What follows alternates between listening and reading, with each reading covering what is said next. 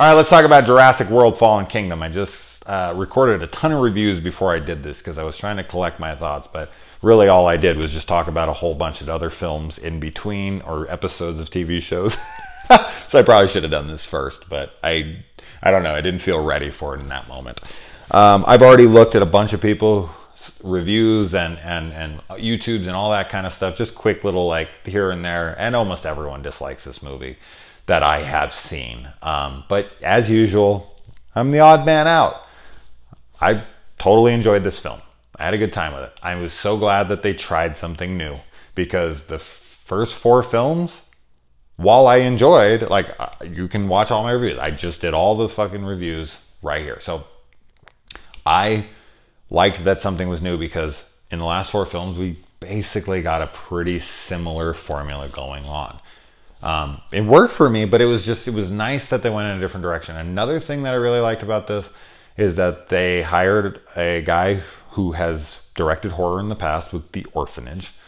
And this later half of this movie, like especially the last act, is got more horror elements in it than any of the previous Jurassic Park films. And at being the horror fan that I am, I really appreciated those. There are a good amount of things that I could sit down. If I did a spoiler discussion right now, I'd need to see it again to do a spoiler discussion. But there's a lot of things that I could nitpick and be like, this is so convenient.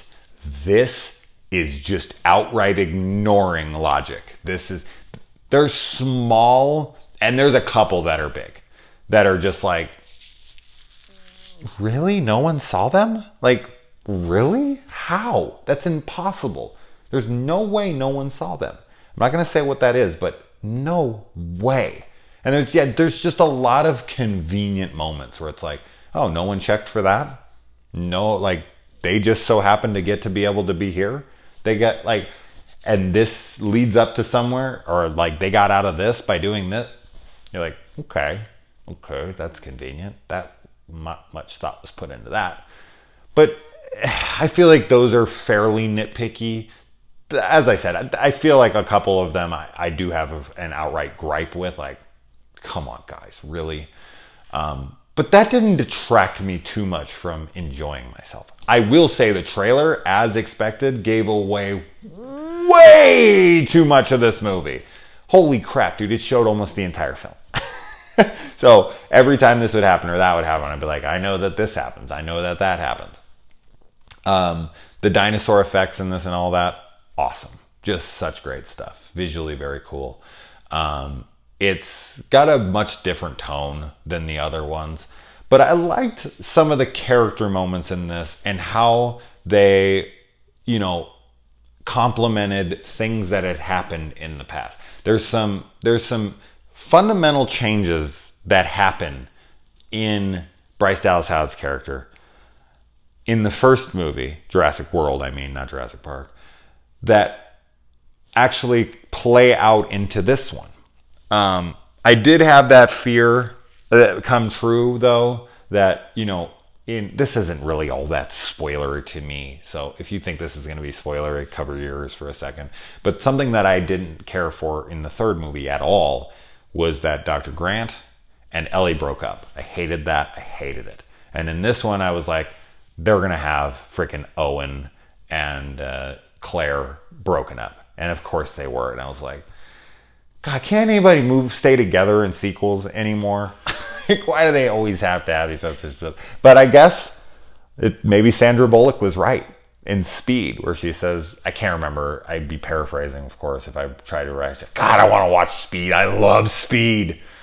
Not the drug. I love the movie Speed. Pop quiz, hot shot. But when she says, like, relationships usually don't work when they start under, stressful circumstances, I butchered that line. I know it's nothing like that, but that's the gist of it. So maybe that's true. But yeah, like, this just felt so different. And I think that might be a big problem with what people are having with it. I definitely think there's other things. While watching this, though, I can see where people would have their issues. But the things were just working for me. I really enjoyed some of the humor.